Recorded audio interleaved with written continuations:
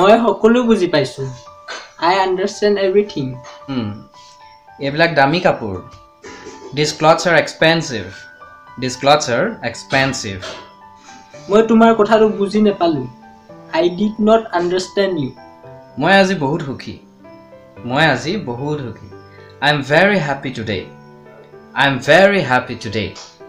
মই কিবা এটা খাব লাগিব I want to eat something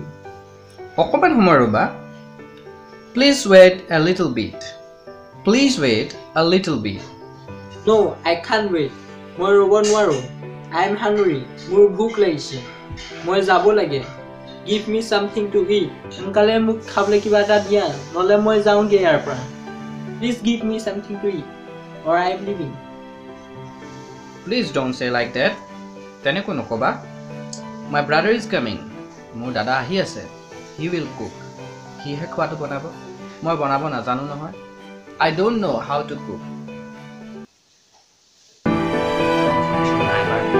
বিষয় সম্বন্ধে আপোনাৰ ডাউট আছে বা আপুনি বিচাৰি পোৱা নাই তথ্য পোৱা নাই আৰু কিছুমান এক্সট্ৰা সোৰ্স পালে সো সেই সোৰ্সটোৰ পৰা আপুনি বা এক্সট্ৰা কিছুমান তথ্য পালে আৰু সেই তথ্যটোৰ পৰা আপুনি গম পালে আপোনাৰ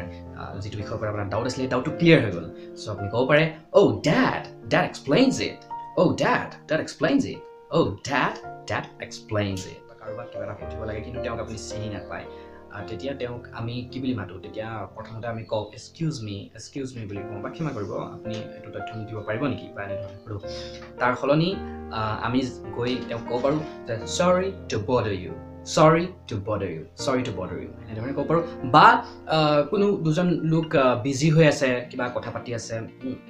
সো আপুনি কিবা এটা জানিব বিচাৰিছে তেওঁলোকৰ পৰা সো তেওঁলোক বিজি হৈ আছে তেওঁলোকৰ মাজত যদি আমি ইন্টাৰাপ্ট কৰিবলৈ যাওঁ বা কিবা এটা সুধিবলৈ যাওঁ তা অকমান ডিস্টাৰ্ব হৈছে দেই বা ক্ষমা কৰিবচোন মই sorry to bother you অকমান মানে ডিস্টাৰ্ব দিছো আৰু sorry to bother you মানে আপোনাক অকমান ইন্টাৰাপ্ট কৰাৰ কাৰণে বা অলপ সুবিধা দিয়াৰ কাৰণে sorry তাৰপিছত আপুনি আপোনাৰ কনভাৰসেচনটো ষ্টাৰ্ট কৰিব পাৰে যে sorry to bother you মই এইটো কথা জানিব বিচাৰিছিলো সম্বন্ধে মই জানিব বিচাৰিছিলো বা এই এড্ৰেছটো মোক কৈ দিব নেকি বা নিজৰ চিনাকি মানুহকো তেনেধৰণে ক'ব পাৰে দুজন ব্যক্তি কিবা কথা পাতি ব্যস্ত হৈ আছে সো আপুনি মাজতে কিবা সুধিব বিচাৰিছে সো আমি ক'ব লাগিব sorry to bother you okay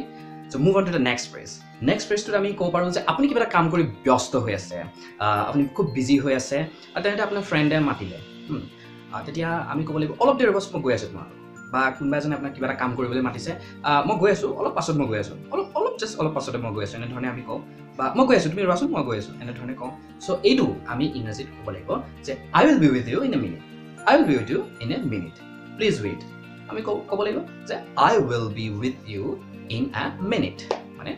অলপ সময়ৰ পাছত বা 1 মিনিটৰ পাছত মই গৈ আছো 1 মিনিট ৰ'বা মই গৈ আছো এনে ধৰণে আমি কওঁ হয়নে সো এটো আমি ক'ব লাগিব যে I will be with you in a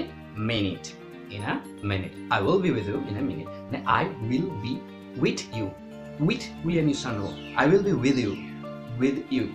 I will be with you in a minute okay move on to the next phrase আপোনালোকে কিবা এটা কথা আলোচনা কৰি আছিল কথা পাতি আছিল মাজতে ফোন এটা আহি গল আপোনাৰ ফোনটা আহি গল বা আপোনাৰ ফ্ৰেণ্ডৰ ফোনটা আহি গল বা কোনোবা এজনে আহি কিবা এটা সুধি দিলে সো কনভাৰসেচনটো ব্ৰেক হৈ গল সো তাৰ পিছত আমি কওঁ যে আমি কি কৈ আছিলো বা তুমি কি কৈ আছিলা বা আপুনি কি কৈ আছিলা বা মই কি কৈ আছিলো